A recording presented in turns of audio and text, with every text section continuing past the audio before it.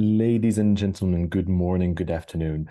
My name is Mikaa. I'm calling from Paris, and I'll be basically providing just a few some data to help you with your debates at the Quo Vadis Green Hydrogen second Global Green Hydrogen Forum at Ray in India.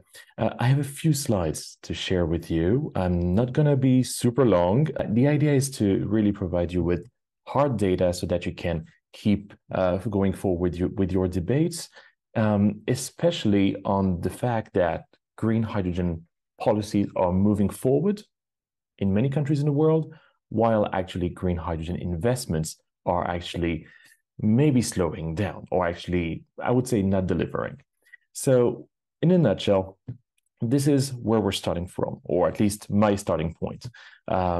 I'm approaching green hydrogen from a carbon budget perspective. The idea of approaching it from a carbon budget perspective basically means that based on the amount of CO2 equivalent emissions that our atmosphere can still absorb in a plus 1.5 degrees Celsius or plus 2 degrees Celsius scenario, that will give us how can I put this, the rhythm, the pace at which we must invest in green hydrogen and, of course, in renewables. So basically, this is where we're starting from here. As of January 2020, according to the IPCC, our atmosphere could still absorb for the 1.5 degree scenario 400 gigatons of CO2 equivalent, and for the plus 2 scenario, 1,150 gigatons of CO2. So basically, based on the fact that we currently emit approximately 40 gigatons globally of CO2 equivalent every year, then basically the idea is that at our current rate, we'll only have 6 years ahead of us before we burn that carbon threshold for the plus 1.5 degrees Celsius scenario. For the plus 2, it's a little bit better. We have 25 years, but 25 years is not a long time. It's just one investment cycle. So basically, any investment we're doing now in hydrogen, if it's not green hydrogen, it's not contributing to this, period. If you're doing blue, you're not contributing to this. If you're doing gray, of course, you're not contributing to this. It's got to be green now, so that your investments now or in the next 5 years can actually deliver or help deliver this plus 2 degree scenario in less than 25 years. That's what we're talking about here. In a nutshell, when we're talking about net zero in 2050 in the EU, in the US, in Japan, Korea, or many other places in the world, basically what we mean is that as of today, we only have 9,585 days remaining to deliver this carbon neutral world. Time is going so fast, definitely. So in that context, of course, green hydrogen can have an impact, a strong impact. And I really urge you to read this report, if you haven't already, from the IRENA, from the International Renewable Energy Agency, on the geopolitics of hydrogen in the energy transformation. Basically, what you will see is a number of figures, which I've summarized here on this slide, that tell you the amount of investment, the amount of political capital that we need to put in all of these aspects. But we're in 2023 now, and this is our starting point. As of 2023, or rather, actually as of 2022, and we're compiling the data now in 2023. So this is, of course, the 2022 figures. As of today, if you allow me to say today, this is where we're starting from. Only 0.1% of the global hydrogen production now in the world is green hydrogen. Only 0.1. You're going to tell me it's better than last year, meaning in 2021, because in 2021, green hydrogen was 0.04% of the global hydrogen production. So 0.1 is better, but hey, this is definitely where we're starting from, and this is definitely critical to know that we're lacking green hydrogen at the moment. We're not going as fast as we should. So given that the whole industry is more or less based on fossil fuels, 99.9% of this industry is based on fossil fuels, then of course these figures right here on the global emissions associated with hydrogen production, well, they will not surprise you, right? So more than 900 million tons of CO2 equivalent emitted every year by the hydrogen industry. That basically means that the hydrogen industry today emits more than 2.2% of global CO2 emissions. That is just as much as the aviation sector, which is, of course, named and shamed all the time, especially in the US or in Europe. So definitely, it's only a matter of time. If the hydrogen industry doesn't switch to renewables and green hydrogen, it's only a matter of time before the global audience, the public opinion, almost everywhere in the world starts also questioning the hydrogen industry instead of seeing it as being part of the solution. And that, of course, would be a disaster, not only for the industry, but for our climate targets, because the literature is consistent, whether academic, whether coming from consultancies and so on, or governments, it's actually pretty consistent. Without hydrogen, we will not be able to deliver a net zero world. So, of course, we're having now a new, like it's not the first one, of course, wave of hydrogen hype all over the world. The reason why we're having this hype again is because virtually anyone, any country in the world, any industrial producer can basically switch to hydrogen one way or another, and especially to green hydrogen. What you're seeing on this graph here, on this map, is the hydrogen production potential from wind power. You see that basically there's production potential pretty much everywhere. When it comes to solar PV thermal, once again, the potential is spread all over the world. And of course, India fares very well in these aspects. So definitely there's a huge potential. When it comes to India specifically, of course, we also have hydropower, which also can produce a lot of green hydrogen. So there's plenty of ways to imagine how to connect green hydrogen with renewables upstream.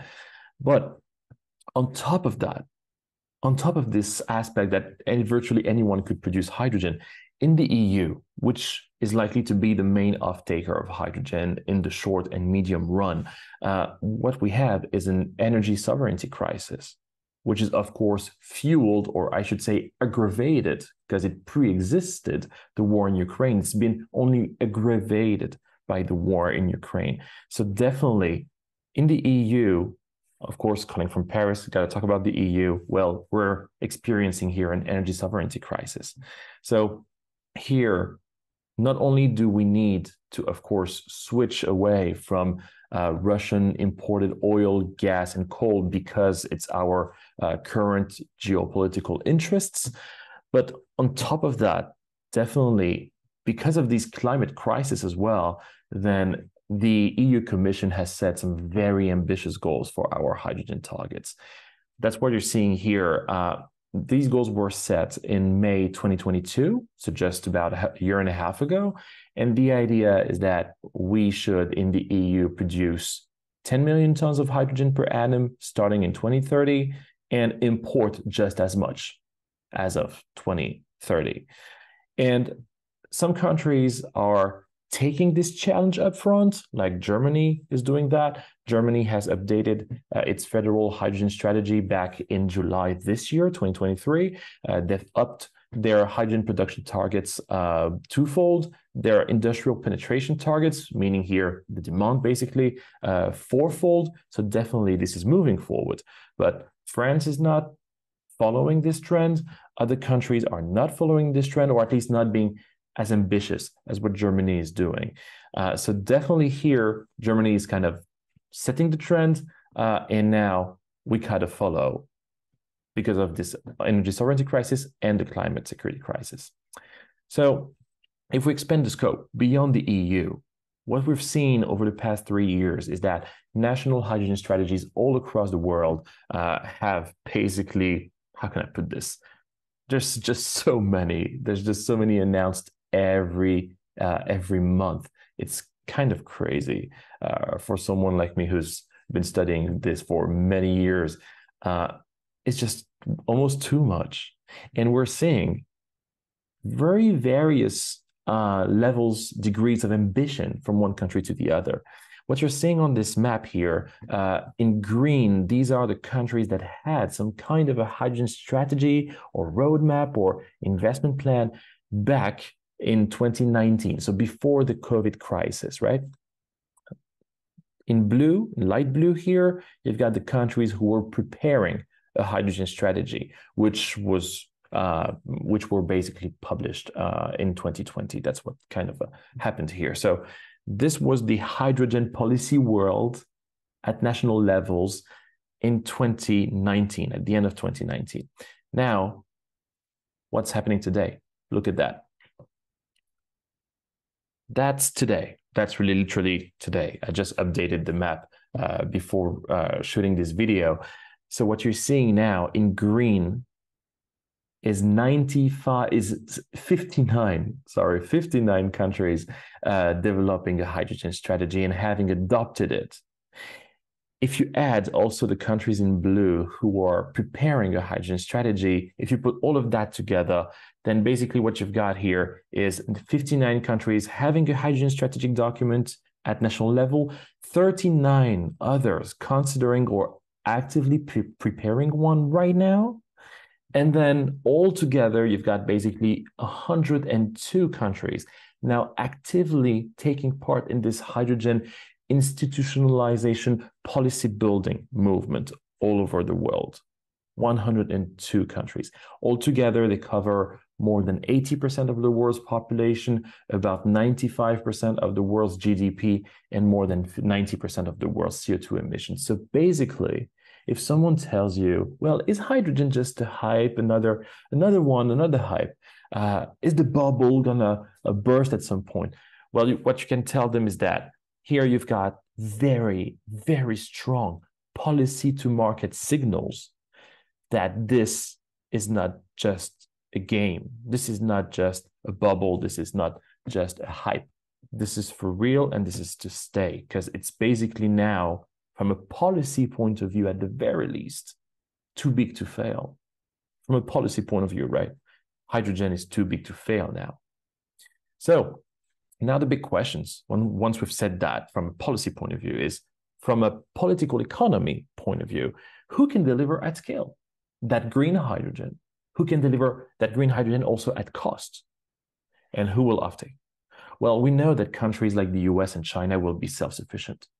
We know that countries like India are also very likely to be self-sufficient and even possibly net exporter of green hydrogen if, of course, the current trend in India keeps going as the time goes by until 2050.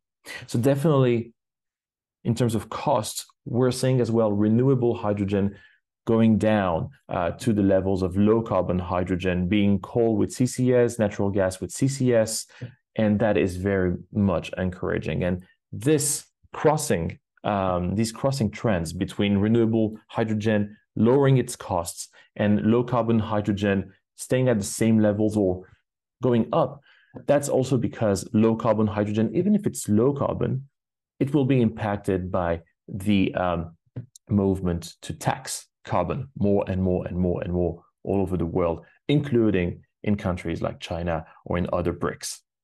So definitely now the big question is, why are we not investing enough? Why are we only having 0.1% of green hydrogen in the whole hydrogen upstream sector today? Well, definitely there's an investment gap all across the industry. That's what you're seeing on this slide here. There's an investment gap in supply. There's an investment gap in infrastructure. There's an investment gap in end-use applications. And I'm often hearing in hydrogen conferences, we have a chicken and egg problem. Should we invest more in the offer? Should we invest more in the demand? Well, the answer is simple. Got to invest in both. And that's the problem with the policies I've been talking about just a minute ago. They almost all focus on the offer, not enough on the demand. And that's also one key element of the German updated federal strategy of July 2023. That's also a key element of the new Korean updated hydrogen strategy. That's also a new and very critical element of the Japanese GX, Green Transformation Strategy, published earlier in July 2023. In all of these strategies, these three countries have understood and have put in their policies, national policies, that demand is now becoming more important. Supporting hydrogen demand is now more important even than supporting hydrogen offer, because hydrogen offer has been supported kind of not enough, but has been supported quite a lot and is moving forward. Now it's just a matter of time before green hydrogen comes online, comes onto the market. So one last thing I'm going to end this presentation with is normative alignment. If we want to have a global hydrogen momentum, we need to have normative alignment between blocks, between countries who will produce hydrogen quite a lot, and India is, of course, one of those, and countries who will offtake that hydrogen, like, for example, Korea, Japan, or the EU. We got to align our norms or certification models or guarantees of origin mechanisms, and so on and so forth. If we don't have this normative alignment, then basically, once again, we will not get to the market targets we're talking about now and we need for this climate crisis. So at the moment, the EU requirements are the most climate effective, if you like, in the world. We've got this additionality requirement, the time correlation requirement, the zoning. There's a certification threshold, which is quite ambitious. These requirements are now being adopted in many, many countries who will produce hydrogen and who are seeking exports, especially towards the EU. Definitely countries like Oman, even countries like Algeria, Tunisia, Morocco, Egypt, Chile, and many others in the world. They're seeing what's happening in the EU. They're learning about these requirements, and they're slowly but surely applying those requirements into their own national policies, so that basically there is an alignment. And whenever an investor from the EU or wherever invests in a green hydrogen project in one of the countries I've just mentioned, Chile, Algeria, and others, then basically these projects are designed according to EU laws, basically so that these projects are climate effective from the get-go, and they will not suffer from more and more norms being applied to green hydrogen and to green energy altogether to secure green hydrogen or green energy procurement in the future, not just in the EU, but in other places in the world, of course. So to deliver on all that, what's needed is strong local hydrogen ecosystems based on these four factors: scalability with proof of concepts, salability with the proof that the hydrogen is clean, safe, accessible, affordable, especially to the local populations; security, meaning proving that hydrogen contributes to energy security and, of course, is safe to use. That goes along with salability. And finally, sovereignty. The sovereignty aspect will be key, especially in India. We hear Prime Minister Modi talking about this, and he's so right. Everyone needs to produce hydrogen to the most they can for themselves. And if they have more surpluses, they should export. Definitely, that's the only way to get to our green hydrogen and green energy targets. So voila, we need a hydrogen policy ramp up, which means we need industrial policy ramp up, which means we need innovation to move forward on the TRL scale. And definitely together we are stronger. That's the slogan of the CleanTech Business Club's Green Hydrogen Hub. And indeed, it's not just about renewables and green hydrogen. It's about renewables, hydrogen, of course, and the many industrial sectors that could co-develop together with hydrogen and renewables. Here, that's an example from Iceland, talking about aquaculture and ammonia, but you can think about so many examples: data centers, space industry, so many others. And finally, maybe we shouldn't miss on another key opportunity, which is natural hydrogen. So, of course, natural hydrogen is just only burgeoning, really. It's even more burgeoning than green hydrogen. But it can be a game changer by 2050. And India surely has resources, as many countries in the world are slowly discovering that there are resources of green hydrogen, like a source, primary source of energy in their soil. So definitely it's likely to be abundant, and it's likely to be the greenest of all green hydrogens. And yes, it will also require renewables to operate. Not as much, of course, as producing green hydrogen as we think about it today, but you will need, of course, some electricity and some infrastructure to get that natural hydrogen out of the ground, compress it, and possibly distribute it. So voila. Together, green hydrogen and geologic or natural hydrogen, well, they are the best friends forever and for our climate. They have the lowest LCOH by 2050 that we can think of, and they have the lowest carbon footprint of all hydrogen value chains. So definitely green hydrogen and natural hydrogen are the key. And to make that happen, industries and policy actors need to work together to now address a number of key market success factors that are quite not present enough or not addressed enough in existing hydrogen strategies, including in India, including in France, including in the EU altogether. You have these on the slide. One that is important is specifically the climate impact of hydrogen leaks. Maybe you're going to talk about this in your debates.